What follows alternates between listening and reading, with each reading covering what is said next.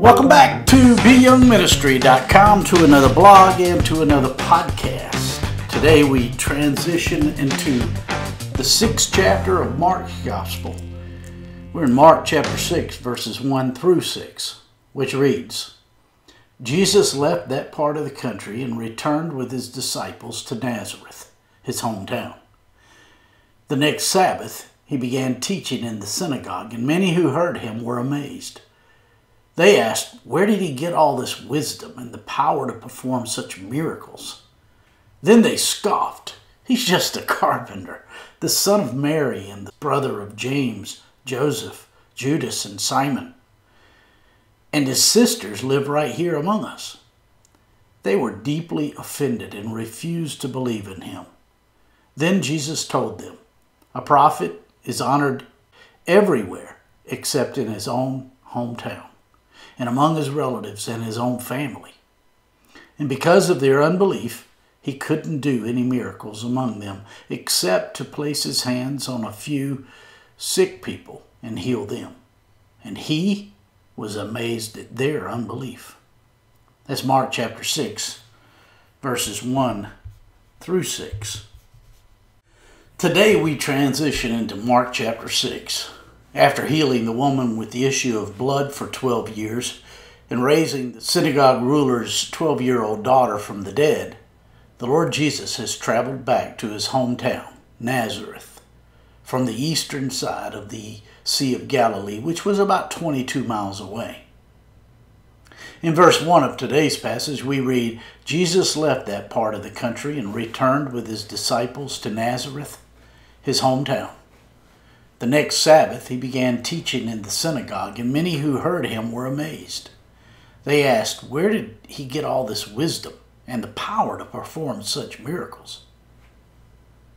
The people of Jesus' hometown naturally had difficulty with this hometown boy making the claims he had made. In fact, on that first Sabbath, the Lord Jesus had returned home. They let him know what they thought. Literally, they were perplexed by the Lord Jesus, for they had always known him as a lowly carpenter. They had no idea that he could be the Savior of the world. Interestingly, the church-going folks should have recognized the Lord Jesus for who he was, since there are so many passages in the Old Testament that tells us about him. Yet the people there in Nazareth were not in the habit of looking for God through the Scriptures. Thus, when the Lord Jesus began his ministry, they mislabeled him as a lowly educated person. In verse 3 of today's passage, we read, then they scoffed. He's just a carpenter, the son of Mary and the brother of James, Joseph, Judas, and Simon. And his sisters live right here among us. They were deeply offended and refused to believe in him. The Greek word translated carpenter literally means a craftsman. This was typically someone who was a blue-collar worker. In ancient times, a carpenter was somebody who could build anything from a chicken coop to a home. Since most of the buildings were made of stone, it is believed the Lord Jesus was primarily a stonemason. The hometown folk did not see the Lord Jesus as a rabbi, for he did not jump through the hoops of their theological system. The people saw him as a man who worked with his hands. After all, he got his hands dirty. They thought he could not be the Messiah because he did not fit their definition of Messiah. He was one who knew how to make stuff. He was a common person. And they had been deeply offended just a few weeks earlier when he claimed to be the Messiah after his reading in the synagogue. The Lord Jesus refused to allow the flawed perception of sinful man to define him. He set a real good precedent here for you and me. Sadly, most people are defined too much by what others think rather than what God thinks. The Lord Jesus illustrated for us well what it looks like to be defined by the Father in heaven. We are best defined by Him when we obey His word. In verse 4 of today's passage we read, "Then Jesus told them, a prophet is honored everywhere except in his own hometown and among his relatives and his own family." Whereas the people in the hometown of the Lord Jesus were astonished by his teaching, they remained in their unbelief regarding his identity. And although faith in the God of the Bible is tremendously powerful, unbelief is equally as powerful. The power of unbelief was and is so great that it cast all humankind into a separated state with reference to God.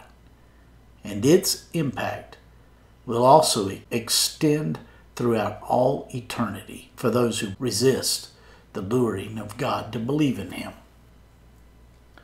In verses 5 and 6 of today's passage we read, "And because of their unbelief, He couldn't do any miracles among them except place His hands on a few sick people and heal them. And He was amazed at their unbelief." In this moment, the Lord Jesus accentuated the people's inability to believe. It was unbelief in the God of the Bible that brought the curse upon all of humanity. And it is unbelief in the Son of God that catapults people into eternal hell. When we are defined by our unbelief in the God of the Bible, we will be defined by something else. Most are most often defined by their fallen understanding of life. The Lord Jesus worked few miracles in Nazareth because the people did not believe in Him. There's a very serious relationship between His work in this world and our faith in Him. Indicated here is the idea that the Lord Jesus desired and would have done much more, but the people's lack of belief in Him prevented it. In fact, He was totally blown away by their unbelief. In the same way that faith is contagious, unbelief is contagious. Adam and Eve failed to enter into God's promise because of their unbelief. The world at large failed at the preaching of Noah. Only 8 people got into the boat. The results of the flood was an incredible example of the power of unbelief. Pharaoh hardened his heart against God in unbelief, and the firstborn of his household died.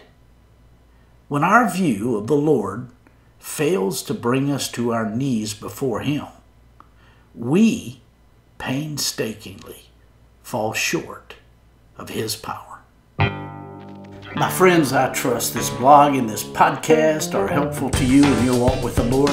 If I can be of further assistance to you, shoot me an email at BYoungMinistry@gmail.com.